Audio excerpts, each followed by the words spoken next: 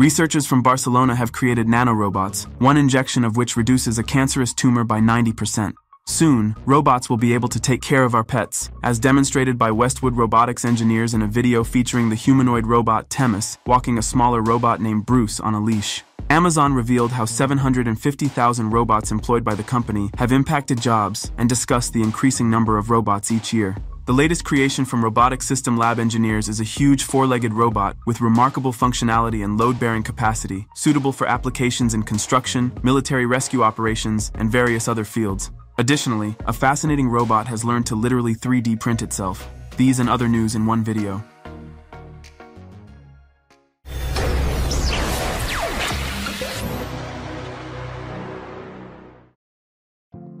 People walk their dogs, but who do robots walk? It could be other dogs, or perhaps another robot. Engineers at Westwood Robotics presented such a peculiar and amusing scene in their new video. Currently, they are testing the capabilities of their robot Temis for various tasks, although there are no details yet on its autonomy and technical specifications. Watching another humanoid robot in action is still interesting. As for the little one on the leash, that happens to be the already available Bruce, a versatile dynamic robot. This open platform for research and education was developed in collaboration with another robotics lab, Ramela, which is currently actively supported by Bill Gates.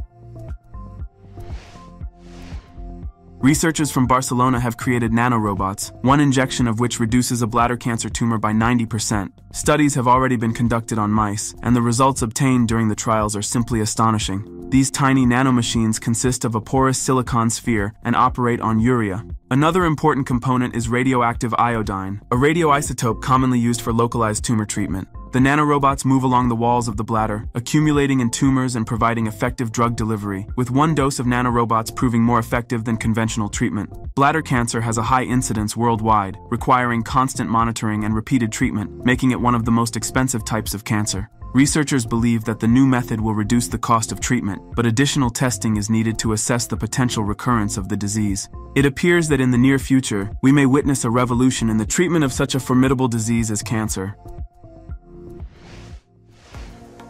Engineers from the Robotic Systems Lab at the Zurich University of Applied Sciences have introduced Barry, a versatile towing robot with a payload capacity of 90 kilograms. The developers decided that the world has enough four-legged pet and inspection robots, so it's time to focus on the functions that people initially envisioned for such machines. It's worth noting that one of the first quadruped robots was Boston Dynamics LS3, developed not as a dog, but as a mule for accompanying humans and carrying heavy loads. Unlike LS3, Barry is compact and relatively quiet. The robot weighs 48 kilograms, and it doesn't need to know the size, weight, or mass distribution of what it carries, making Barry's payload capacity genuinely useful, as it doesn't require adjustment for each load. Moreover, it can operate with a payload for more than 2 hours and cover almost 10 kilometers. The developers hope that the robot will quickly find applications on construction sites, among rescue teams, and as an unconventional option for a walking wheelchair.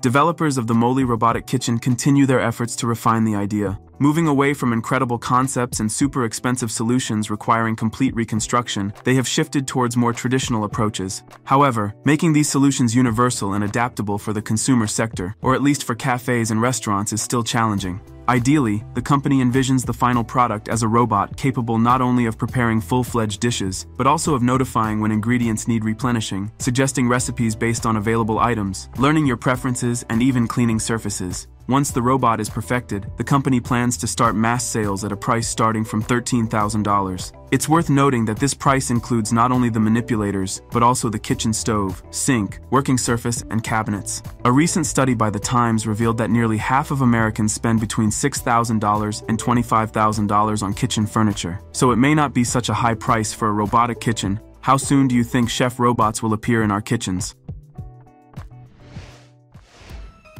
Meet Feelabot, a robot that literally grows its way towards you, as it can 3D print its own body while reaching its final destination. According to the developers, the robot is designed for exploring other planets. It has the ability to grow upwards towards a light source, but it can be configured differently. The device has a conical head on top, a power source, a base station at the bottom, and a stem-like structure between them. As Feelabot grows, it pulls a thread of thermoplastic from a spool on the base station to its head. The thread then passes through a heated extruder in the head, which slowly rotates relative to the body, allowing the robot to 3D print its body. Depending on light sensors, gyroscopes, and other built-in head electronics, parameters like temperature, orientation, and the speed of plastic deposition constantly change. Moreover, the robot automatically wraps around vertical supports if they are nearby, allowing it to spend less time and energy reaching its goal. If there are no supports, the robot makes its body stiff and strong to support itself. It's a remarkable and simultaneously awe-inspiring development.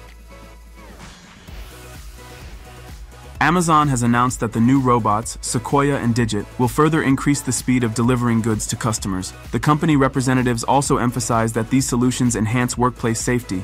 Overall, it's all about benefits, efficiency, with no potential unemployment for humans. By the way, the company currently employs 750,000 robots, including industrial manipulator robots Sparrow and Cardinal, autonomous mobile robot Proteus, and now humanoid robots Agility Robotics. However, the main innovation the company highlights is the Sequoia robots, an automated system that identifies and allocates products for storage in the company's warehouse. In general, the number of robots in Amazon's warehouses is increasing every year, and their types are becoming more diverse. DJI has introduced the first drone in its lineup of delivery drones, the Flycard 30, which can transport cargo either in an onboard case or by suspending it on a winch. The choice of transport method depends on the landing site, specifically whether the drone can land there or if it needs to lower the cargo on the winch. The drone is equipped with 8 mushroom-shaped propellers distributed among 4 arms, with 2 sets on each arm. In the standard configuration with 2 batteries, the drone can carry a payload of 30 kilograms over a distance of up to 16 kilometers, at a speed of 72 kilometers per hour. If the drone operates with only 1 battery, its payload capacity increases to 40 kilograms, but the flight range decreases to 8 kilometers. The Flycard 30 can fly in moderate rain and operate in temperatures ranging from -20 to +45 degrees Celsius. OpenAI, the developer of the large language model GPT-4, has released a study on the potential misuse of artificial intelligence by malicious actors to create dangerous biological pathogens threatening human health and life. The article's authors concluded that GPT-4 does indeed increase the risk of the emergence of a biological threat, but not to the same extent as existing online resources and specialized education. The researchers also noted that GPT-4 often provides responses that could lead to mistakes or confuse potential terrorists. However, as artificial intelligence continues to advance, the situation may change, requiring further research.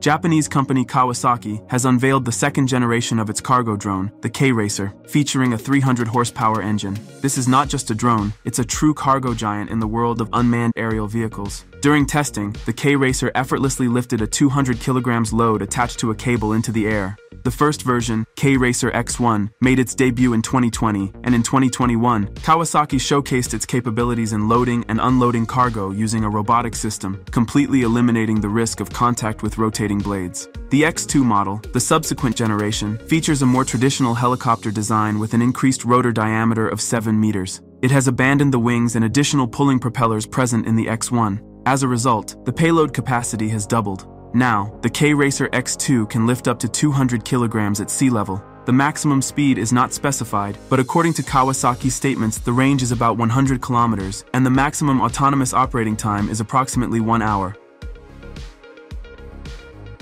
We hope you found something new and interesting in this video. Subscribe to the Caro Show channel to stay tuned for our upcoming videos and check out our previous episodes. Goodbye.